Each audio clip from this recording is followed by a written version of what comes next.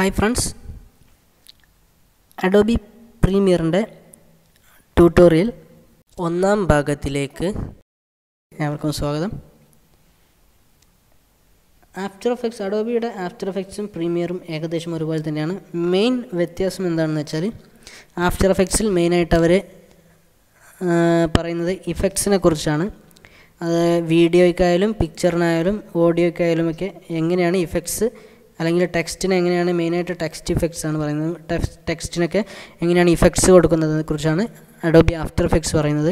ഇതുപോലുള്ള കൂടുതൽ technical related ആയിട്ടുള്ള വീഡിയോകളും ട്യൂട്ടോറിയലുകളും ഇനിയും ലഭിക്കാൻ വേണ്ടിയിട്ട് ഈ വീഡിയോക്ക് താഴെയുള്ള സബ്സ്ക്രൈബ് ബട്ടൺ ക്ലിക്ക് ചെയ്യുക. അതിന് തൊട്ടടുത്തുള്ള ബെൽ ഐക്കണിലും ക്ലിക്ക് ചെയ്യുക. വീഡിയോ ഇഷ്ടപ്പെട്ടെങ്കിൽ ലൈക്ക് ചെയ്യുക, ഷെയർ ചെയ്യുക.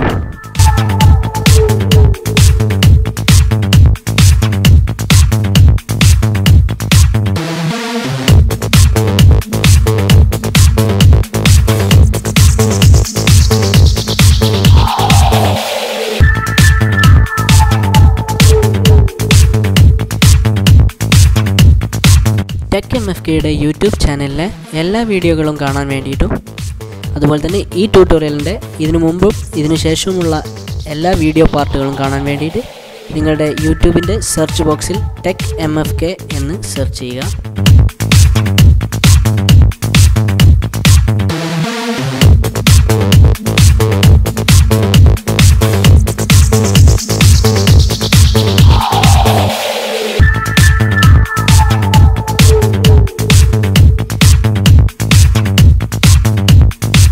പക്ഷേ അഡോബി പ്രീമിയറിൽ മെയിനായിട്ട് ഒരു വീഡിയോ എഡിറ്ററാണ് അഡോബി പ്രീമിയർ. അഡോബി പ്രീമിയറിൽ ഏകദേശം എല്ലാ വീഡിയോ എഡിറ്റിംഗ് വർക്കുകളും അഡോബി പ്രീമിയർ ഉപയോഗിച്ച് ചെയ്യാം. അഡോബി പ്രീമിയറാണ് പ്രൊഫഷണൽസൊക്കെ ഉപയോഗിക്കുന്ന ഒരു സോഫ്റ്റ്വെയർ. വീഡിയോ എഡിറ്റിങ്ങിന് വേണ്ടിയിട്ട് ഉപയോഗിക്കുന്ന സോഫ്റ്റ്വെയറുകളിലൊന്നാണ് അഡോബി പ്രീമിയർ. അതിൻ്റെ ഇൻട്രൊഡക്ഷനാണ് ഈ പാർട്ടിലൂടെ നമ്മളിവിടെ വ്യക്തമാക്കാൻ പോകുന്നത്. അതിന് വേണ്ടിയിട്ട് ഞാൻ അഡോബി പ്രീമിയർ ഓപ്പൺ ആക്കുകയാണ്.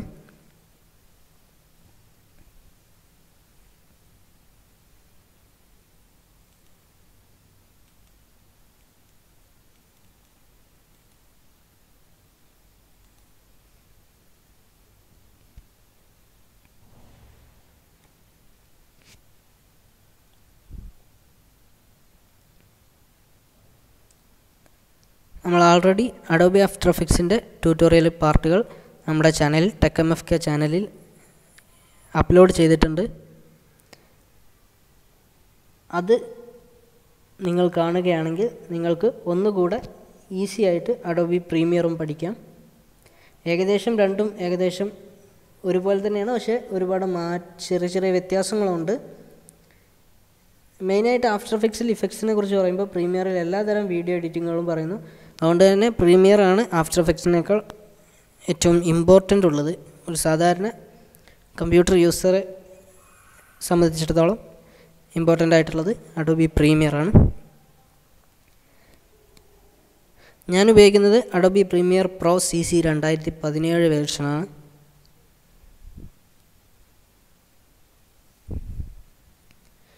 പുതിയ വേർഷനുകൾ അഡോബി കമ്പനി ഓരോ പ്രാവശ്യം ഇറക്കുമ്പോഴും അതിൽ അഡീഷനുകൾ കമ്പനി വരുത്തുന്നുണ്ട്. അഡോബി പ്രീമിയർ നമ്മൾ തുറക്കുമ്പോൾ ഓപ്പണായി വരുന്നൊരു വിൻഡോ ഇങ്ങനെയാണ് ഉണ്ടാകുക. അതിൽ ആ വിൻഡോയെക്കുറിച്ച് ആദ്യം ഒന്ന് ചർച്ച ചെയ്യാം. വിൻഡോയിൽ റീസെൻ്റായിട്ട് നമ്മൾ ക്രിയേറ്റ് ചെയ്തിരിക്കുന്ന അഡോബി പ്രോജക്റ്റുകളുടെ ലിസ്റ്റ് ഇവിടെ ഉണ്ടാവും. ഈ ലിസ്റ്റിൽ നിന്ന് നമുക്ക് അവസാനമായിട്ട് നമ്മൾ ചെയ്ത വർക്കുകളൊക്കെ ഏറ്റവും പെട്ടെന്ന് തന്നെ എടുക്കാം. അല്ലെങ്കിൽ നമ്മുടെ ഫയൽ ലൊക്കേഷനിൽ പോയിട്ട് എടുക്കുന്നതിനേക്കാൾ സുഖമായിട്ട് പെട്ടെന്ന് തന്നെ ഇവിടെ റീസെൻറ്റ് വർക്ക്സിൽ ക്ലിക്ക് ചെയ്താൽ നിങ്ങൾക്ക് ആ വർക്ക് എടുക്കാൻ പറ്റും. ഓപ്പൺ പ്രൊജക്റ്റ് കൊടുത്താലും നിങ്ങൾക്ക് മുമ്പ് ചെയ്ത പ്രൊജക്റ്റ് നിങ്ങളുടെ ഫയൽ ലൊക്കേഷനിൽ നിന്ന് എടുക്കാൻ പറ്റും. ന്യൂ ടീം പ്രൊജക്റ്റ് എന്ന് പറഞ്ഞാൽ ഇപ്പോൾ ഒരു ടീമായിട്ടാണ് ഒരു വലിയ പ്രൊജക്റ്റുകളൊക്കെ ചെയ്യുന്നതെങ്കിൽ ഓരോ ടീമായിട്ടാണ് ആ പ്രൊജക്റ്റ് ചെയ്യുക. ആ ടീമിലെ ഓരോ മെമ്പേഴ്സിനും കുറച്ച് പാർട്ടുകൾ, ആ ഒരു ഫുൾ വർക്കിൻ്റെ ചെറിയ പാർട്ട് വർക്ക് മാത്രമേ ഓരോ ടീം മെമ്പേഴ്സിനും കൊടുക്കുകയുള്ളൂ. ആ ടീമായിട്ട് ചെയ്യുന്ന പ്രൊജക്റ്റ് ആണെങ്കിൽ ന്യൂ ടീം പ്രൊജക്റ്റ് എടുക്കുക. നമ്മളിപ്പോൾ ഇൻഡിവിജ്വലായിട്ടാണ് ഞാനിവിടെ പ്രൊജക്റ്റ് ചെയ്യുന്നത്, അതുകൊണ്ട് ന്യൂ പ്രൊജക്റ്റ് എന്ന് ക്ലിക്ക് ചെയ്യുകയാണ്. ശേഷം വരുന്ന വിൻഡോയിൽ നമ്മുടെ പ്രൊജക്റ്റിൻ്റെ പ്രോപ്പർട്ടീസ് നമുക്ക് സെറ്റ് ചെയ്യാനുള്ള ഒരു വിൻഡോ ആണ് വരിക.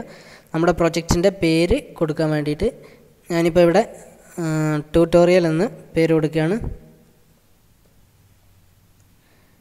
രണ്ടാമതായിട്ട് അതിൻ്റെ ലൊക്കേഷൻ, നമ്മൾ ആ പ്രൊജക്റ്റ് സേവ് ചെയ്യേണ്ട ലൊക്കേഷൻ. അതായത് ഈ പ്രൊജക്റ്റ് ഒരു കാര്യം ഓർമ്മിക്കുക, ഇത് നമ്മുടെ വീഡിയോ ഔട്ട്പുട്ട് വീഡിയോ നമ്മൾ വർക്ക് ചെയ്തതിന് ശേഷം പ്രൊഡ്യൂസ് ചെയ്യുന്ന വീഡിയോ സേവ് ചെയ്യേണ്ട ഫോൾഡറിൻ്റെ ലൊക്കേഷനല്ല ഇവിടെ ചോദിച്ചത്. നമ്മുടെ പ്രൊജക്റ്റ് സേവ് ചെയ്യേണ്ട പ്രൊജക്റ്റ് ഫയൽ സേവ് ചെയ്യേണ്ടുന്ന ലൊക്കേഷൻ്റെ പേരാണ് ഇവിടെ ചോദിച്ചത്. ഇതിൽ ബ്രൗസ് എന്ന് ക്ലിക്ക് ചെയ്താൽ നിങ്ങൾക്ക് ഇഷ്ടമുള്ള നിങ്ങളുടെ ഏത് ലൊക്കേഷനിലാണോ കൊണ്ടുപോയി സേവ് ചെയ്യേണ്ടത് ആ ലൊക്കേഷൻ, ആ ഫോൾഡർ തുറന്നിട്ട് അതിൽ നിങ്ങൾക്ക് സെലക്ട് ഫോൾഡർ എന്ന് ക്ലിക്ക് ചെയ്താൽ നിങ്ങൾക്ക് ഇഷ്ടമുള്ള ഫോൾഡറിലേക്ക് അത് സേവ് ചെയ്യാവുന്നതാണ്. അതിനുശേഷം ഡിസ്പ്ലേ ഫോർമാറ്റ്, ഇതിൽ 4 ഓപ്ഷൻസ് ഉണ്ട്. അതിൽ ടൈം കോഡാണ് ഓട്ടോമാറ്റിക്കായിട്ടുള്ളത്, അത് തന്നെ ആണ് ഏറ്റവും ബെറ്റർ. ഫ്രെയിംസൊക്കെ വെച്ചിട്ടുള്ള ഡിസ്പ്ലേ ഫോർമാറ്റ് ഉണ്ട്. അതായത് നമ്മൾ വർക്ക് ചെയ്യുമ്പോൾ ഓരോ ഫ്രെയിമായിട്ട് നമുക്ക് വർക്ക് ചെയ്യണമെന്നുണ്ടെങ്കിൽ ഓരോ ഫ്രെയിമിലും വർക്ക് ചെയ്യേണ്ടതായിട്ടുണ്ടെങ്കിൽ നിങ്ങൾ ഫ്രെയിം ഫോർമാറ്റ് എടുത്താൽ മതി. ഓട്ടോമാറ്റിക്കായിട്ട് ടൈം കോഡാണ് ഉണ്ടാകുക, അത് സെലക്ട് ചെയ്യുക. അതുപോലെ തന്നെ audio display format, video display ഫോർമാറ്റിനെ കുറിച്ചാണ് നമ്മൾ പറഞ്ഞത്. അതുപോലെ തന്നെ ഓഡിയോ ഡിസ്പ്ലേ ഫോർമാറ്റിനെ കുറിച്ച് പറയുമ്പോൾ എങ്ങനെയാണ് ഓഡിയോ ഡിസ്പ്ലേ ഫോർമാറ്റ് നമുക്ക് വിസിബിൾ ആകേണ്ടതെന്നാണ്. അതിൽ ഓഡിയോ സാമ്പിളായിട്ടുണ്ട്. മില്ലി സെക്കൻഡ്സ് വെച്ചിട്ട് ഓഡിയോയെ നിങ്ങൾക്ക് വർക്ക് ചെയ്യണമെങ്കിൽ അങ്ങനെയും കൊടുക്കാം. Capture format high definition video ഉണ്ട്, പിന്നെ സാധാ വീഡിയോ ഉണ്ട്. അതിൽ HDV സെലക്ട് ചെയ്യുകയാണെങ്കിൽ നിങ്ങളുടെ വീഡിയോയ്ക്ക്, നിങ്ങൾ വർക്ക് ചെയ്യുന്ന വീഡിയോയ്ക്ക് ഒരു ഹൈ ക്വാളിറ്റി കിട്ടുന്നതാണ്. അതിന് വേണ്ടിയിട്ട് HDV ആണ് ഞാൻ സജസ്റ്റ് ചെയ്യുന്നത്. എന്നിട്ട് ഓക്കെ പ്രസ് ചെയ്യാം.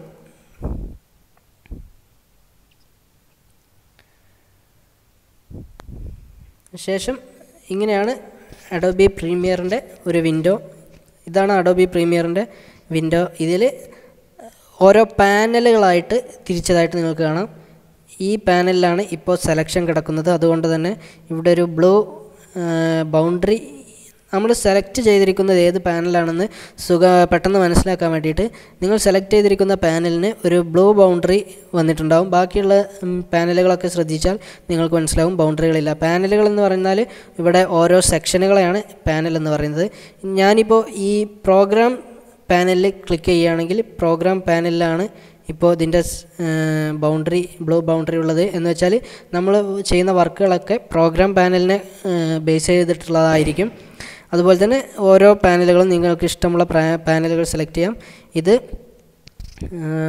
പ്രൊജക്റ്റ് പാനൽ, ഇത് ഡിസ്പ്ലേ പാനൽ, ഇത് പ്രൊജക്റ്റ് പാനൽ, ഇത് പ്രോഗ്രാം പാനൽ, ഇത് time line panel or work area പാനലാണ്.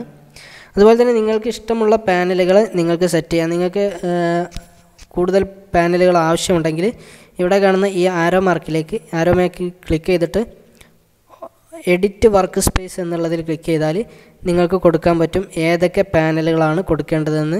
എന്നിട്ട് നിങ്ങൾക്ക് സ്വന്തമായിട്ട് ഒരു പാനൽ ക്രിയേറ്റ് ചെയ്യുകയും ചെയ്യാം.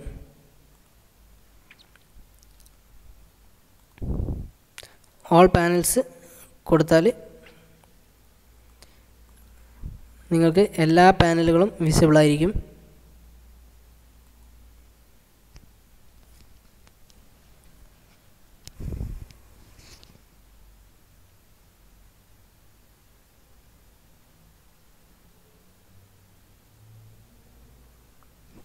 ഇപ്പോൾ എല്ലാ പാനലുകളും ഓപ്പൺ ആയിട്ടുണ്ട്.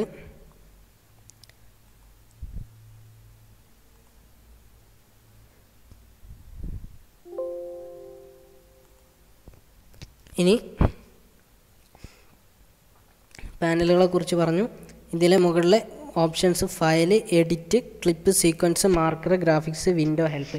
നിങ്ങൾക്ക് ആവശ്യമുള്ള പാനൽ അല്ലെങ്കിൽ സെക്ഷൻ നിങ്ങളുടെ ഈ ഏരിയയിൽ എവിടെയും കാണുന്നില്ല എങ്കിൽ നിങ്ങൾ വിൻഡോയിൽ പോയിട്ട് നിങ്ങൾക്ക് ഇഷ്ടമുള്ള സെക്ഷന് ടിക്ക് കൊടുത്താൽ ആ സെക്ഷൻ നിങ്ങൾക്ക് വരുന്നതാണ്. അത് വർക്ക് ചെയ്യുമ്പോൾ ഞാൻ കാണിച്ചു തരാം എങ്ങനെയാണ്, ഏതൊക്കെ ആവശ്യം വരുന്ന സമയത്ത് ആ പാനൽ ഇല്ലെങ്കിൽ നമുക്ക് എങ്ങനെ എടുക്കാമെന്നുള്ളത് കാണിക്കാം. ഇത് effects പാനലാണ്. Video effect, audio effect, അതുപോലെ തന്നെ ടെക്സ്റ്റ് ഇഫക്റ്റൊക്കെ നിങ്ങൾക്ക് ഒരുപാട് ഇഫക്റ്റുകളുണ്ട് അഡോബി പ്രീമിയറിലും അഡോബി ആഫ്റ്റർ എഫക്ട്സിൽ പോലെ തന്നെ. അത് നിങ്ങൾക്ക് അതിൽ തന്നെ ഒരുപാട് സബ് ഫോൾഡേഴ്സ് ഉണ്ട്. ഓരോ ഫോൾഡറിലും ഓരോ സബ് ഫോൾഡേഴ്സിലും ഒരുപാട് ഇഫക്റ്റുകൾ കാണാം. നമ്മുടെ വർക്കിൻ്റെ ആവശ്യത്തിനനുസരിച്ച് അതിനോട് യോജിച്ച ഇഫക്റ്റുകൾ നിങ്ങൾക്ക് തിരഞ്ഞെടുക്കാം. അതുപോലെ തന്നെ എസെൻഷ്യൽ ഗ്രാഫിക്സ് നിങ്ങൾക്ക് ഡൗൺലോഡ് ചെയ്തിട്ട് ഇതിലുപയോഗിക്കാനുള്ള സൗകര്യമുണ്ട്.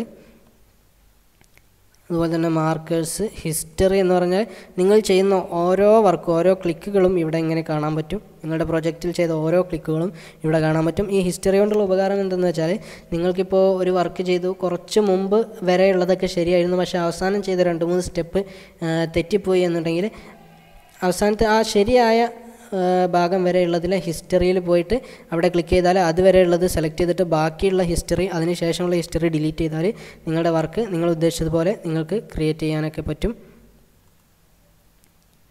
പിന്നെ ടൈറ്റിലിൻ്റെ കുറച്ച് പ്രോപ്പർട്ടീസാണ് ഇവിടെ പറയുന്നത്. Legacy title properties, legacy ടൈറ്റിലിൻ്റെ styles, ടൈറ്റിലിൻ്റെ tools, അതുപോലെ തന്നെ ടൈറ്റിലിൻ്റെ ആക്ഷൻസ്, അതായത് ഇഫക്ട്സുകളുടെ കുറിച്ചുള്ള ഈ ഇൻഫർമേഷനുകളൊക്കെയാണ് ഇവിടെ ഉണ്ടാകുക. അതുപോലെ തന്നെ നമ്മുടെ ഫയലിൻ്റെ ഇൻഫർമേഷൻസാണ് ഇവിടെ ഉണ്ടാകുക. ഓക്കെ, ഇനി നമുക്ക് വേണ്ട സാധനങ്ങൾ, ഇപ്പോൾ ഏതൊരു പ്രോജക്റ്റ് ചെയ്യുമ്പോഴും നമ്മുടെ വീഡിയോ എഡിറ്റിംഗ് ചെയ്യുമ്പോഴും നമുക്ക് ആവശ്യമുള്ള മെയിനായിട്ടുള്ള കാര്യങ്ങൾ എന്താണെന്ന് വെച്ചാൽ ടെക്സ്റ്റ്, ഓഡിയോ, വീഡിയോ, ഇമേജസ് ആണ്. ഇവയൊക്കെ നമ്മുടെ പ്രൊജക്റ്റിലേക്ക് നമുക്ക് എടുക്കണം. അതിന് വേണ്ടിയിട്ട് ഇമ്പോർട്ട് ഓപ്ഷൻ ഉണ്ട്. അത് എങ്ങനെയാണ് ചെയ്യുന്നത് എന്നും ബാക്കിയുള്ള കാര്യങ്ങളും അടുത്ത പാർട്ടിൽ നമുക്ക് വ്യക്തമാക്കാം. ഈ വീഡിയോ ഇഷ്ടമായെങ്കിൽ ലൈക്ക് ചെയ്യുക. അടുത്ത പാർട്ടുകൾ മുടങ്ങാതെ കാണാൻ വേണ്ടിയിട്ട് ലഭിക്കാൻ വേണ്ടിയിട്ട് TechMFKയുടെ യൂട്യൂബ് ചാനൽ സബ്സ്ക്രൈബ് ചെയ്യുക. Thank you for watching. നിങ്ങളുടെ അഭിപ്രായങ്ങൾ കമൻസിലൂടെ രേഖപ്പെടുത്തുക. Thank you.